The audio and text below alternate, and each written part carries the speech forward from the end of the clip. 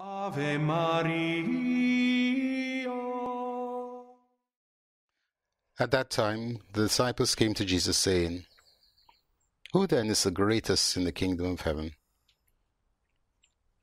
And Jesus called a little child to him, set him in their midst, and said, "Amen, I say to you, unless you turn and become like little children, you will not enter the kingdom of heaven. Whoever therefore humbles himself as this little child, he is the greatest in the kingdom of heaven. And whoever receives one such little child, for my sake, receives me." Today we celebrate the feast of Saint John Baptist de la Salle, born in the 1651. He was of wealthy family, noble family, hence his name de la Salle. And he was the eldest of 10 children. The 1600s was a difficult time for the church, especially in France. The wars of religion were being fought. The country itself was under a great deal of internal stress and division, essentially because the Protestants, those who had left the church, were very wealthy and very powerful consequently. The church herself was much weakened because of the divisions that were being fought. And it is in this time that the Lord raised up some great saints, and Saint John Baptist, whom we celebrate today, was one of them. At the age of about 20, he having been raised by his grandmother on the lives of the saints, aspired to the priesthood, and so he entered the seminary. But 2 years later, his parents died, and so he had to return to support his younger brothers and sisters. That done, he re-entered the seminary and was ordained at the age of about 30.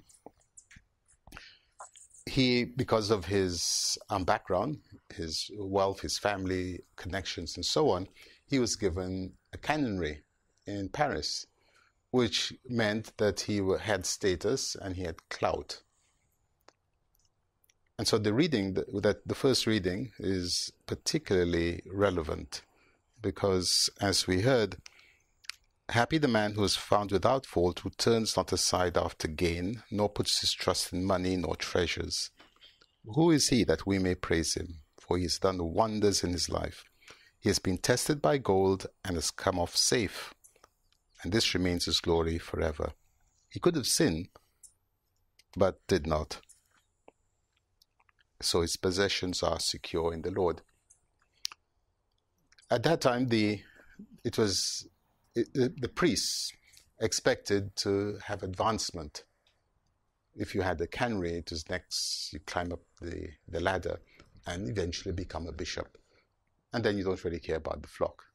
That was a sad state of affairs.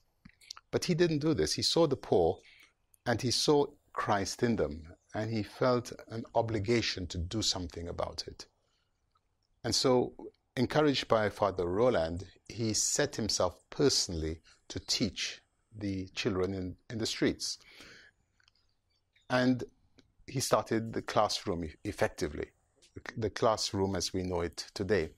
Not one child only being taught by a private tutor, but a group of children. And what is more important, he did it for free. And so he would go around begging for assistance. And it wasn't money that he required, but he wanted men and women who would give their time to teach these children for free. Now, once you do that, you know the kind of characters you will attract. And so the first teachers he had were somewhat ill-mannered, to put it charitably. And so he had to train them as well to see the children as the little ones of Christ, as children that the Lord spoke about, who will inherit the kingdom of heaven. What was the consequence? Well, success initially, and with it came envy. And so there were the detractors who were accusing him of all kinds of crimes. And the result was that people became suspicious of his intentions. After all, who gives education for free? That was basically the question that was being asked. And so even the teachers whom he had with him, they gradually withdrew. And so there were only 3 left, and they took a vow. And in this way, they formed themselves into a congregation. And the vow was that they would persevere, no matter what it cost them personally. Even if they were reduced to eating bread and water, they would continue. And after enjoying that, literally for a number of years, their work was blessed. But St. John did something else. He also took under his care criminals who had been released from prison. And of course, nobody wanted to employ them. So he took them as well, and he was teaching them, giving them another opportunity to survive. And by the time he died at the age, he was just short of 70 years. He died about 1719 or so. His little congregation had already grown, and the school system was established. Curiously, the Protestants adopted it and ran it far more efficiently than we did. But nonetheless, the system was established because his purpose was not so much to give what we would call academic education to the children, but above all, moral formation. Because without a moral formation, it's impossible for us to please God.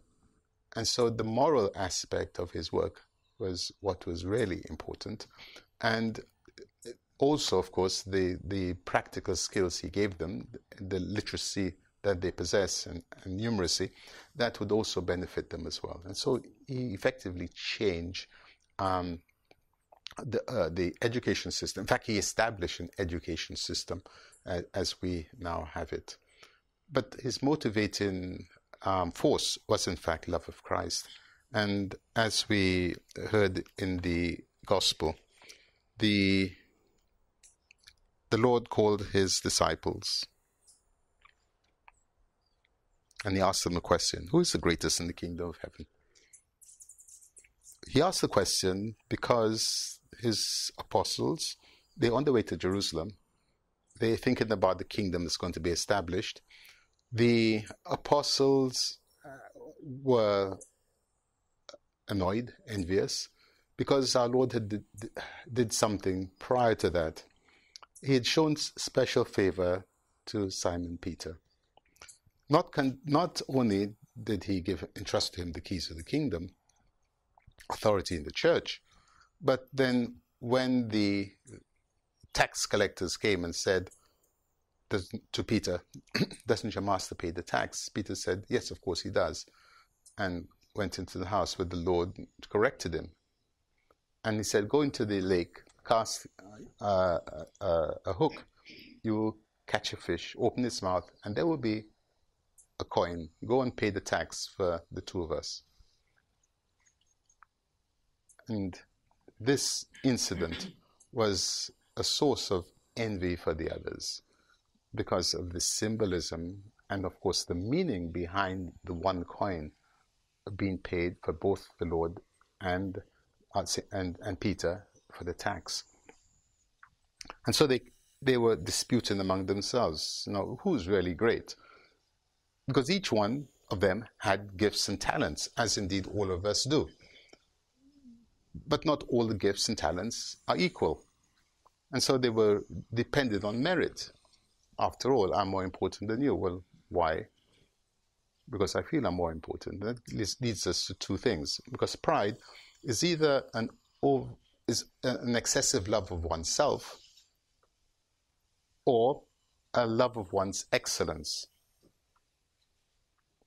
Now, humility is the converse. Humility is essentially a recognition that one is not worthy, and also that whatever one has is essentially a gift. And so our Lord is presenting this. He says the kingdom of heaven is not given on natural gifts, talents, abilities, no, but rather on one's internal disposition, how one really uses those gifts and the intention for which one uses the gifts.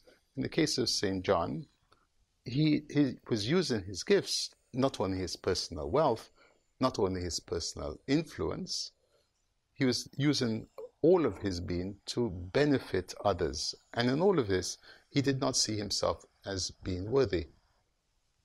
He regarded himself simply as a servant, doing nothing more than what the Lord himself would have done. And so when the Lord answers the question, he does it in two ways. One, he gives an example. He calls a little child and says, unless you become like little children, you will never enter the kingdom of heaven. So then we look at the child and decide, well, what is it about the child that is necessary for us to enter the kingdom? And of course, it's the innocence and the lack of malice. For even when children misbehave, they do not do so out of malice. But this is what really is critical to the example that our Lord gives. And often you'll find that the proud are also malicious. That is, that they will not take lightly any personal offense given to them. They will, in fact, seek for an opportunity for revenge. But the humble person receives a rebuke and thinks himself deserving of it, and in fact will look for ways in which he can improve himself. He's open, in other words, to correction, as indeed little children are. And so we thank the Lord for having given us so great a saint as John Baptist, knowing that in his example we have models for how indeed to deal not only with little children, but indeed with the little ones of Christ, that is, the humble of the earth. In the name of the Father, the Son, and of the Holy Spirit. Santa Maria.